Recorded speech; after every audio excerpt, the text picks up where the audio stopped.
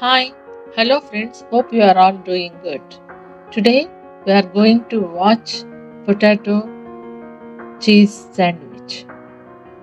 Potato cheese sandwich also known as aloo cheese sandwich. It is an Indian sandwich variety with a spiced potato filling.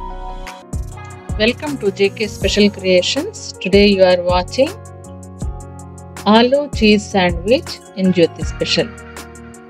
దీనికోసము నేను 500 grams బంగాళదుంపలను తీసుకొని దాన్ని boil చేసి peel చేసి ప్రక్కన పెట్టుకున్నా. అందులో 1 table spoon salt, 1/2 table spoon పసుపు, 1 table spoon కారము, 1 టేబుల్ స్పూన్ అల్లం వెల్లుల్లి పేస్టు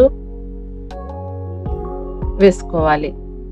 అందులోనే 1 టేబుల్ స్పూన్ గరం మసాలా, అలాగే సన్నగా తురిమినటువంటి పచ్చిమిర్చి, ఉల్లిపాయ ముక్కల్ని కూడా వేసి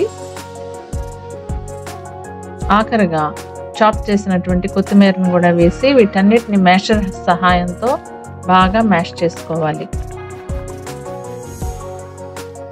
ఇవి బంగాళదుంపలకు అన్నిటికీ ఈ మిశ్రమం బాగా కోట్ అయిన తర్వాత మనం ప్రక్కన పెట్టుకోవాలి.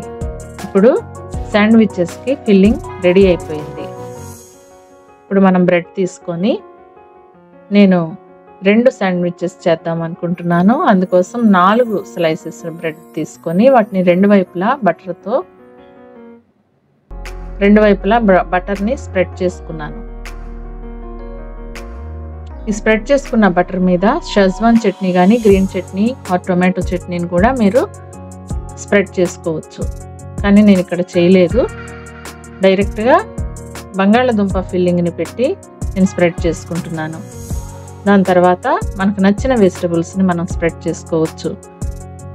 కీరదోసకాయ, క్యారెట్, ఉల్లిపాయ, టొమాటో, క్యాబేజ్ ఏదైనా సరే. ఆ తర్వాత ఒక చీజ్ స్లైస్ని తీసుకొని దాని మీద స్ప్రెడ్ చేసుకొని వేరొక బ్రెడ్తో దాన్ని కవర్ చేసి పెట్టుకున్నాను. ఇప్పుడు ఇలా తయారు చేసి పెట్టుకున్నటువంటి బ్రెడ్ స్లైసెస్ని శాండ్విచ్ మేకర్లో పెట్టి క్లోజ్ చేసి స్విచ్ ఆన్ చేసుకోవడమే. స్విచ్ ఆన్ చేసిన తర్వాత ఇలా గ్రీన్ లైట్ వెలిగినప్పుడు స్విచ్ని ఆఫ్ చేసుకొని మనము శాండ్విచ్ మేకర్ని ఓపెన్ చేసి హాట్గా సర్వ్ చేసుకోవడమే. దీన్ని మీరు గ్రీన్ చట్నీతో కానీ, టొమాటో సాస్తో కానీ, షెజ్వాన్ చట్నీతో కానీ, మయోనీస్తో కానీ, మీకు నచ్చిన సైడ్ డిప్తో మీరు దీన్ని ఎంజాయ్ చేయొచ్చు. Very hot and tasty potato cheese sandwich is ready.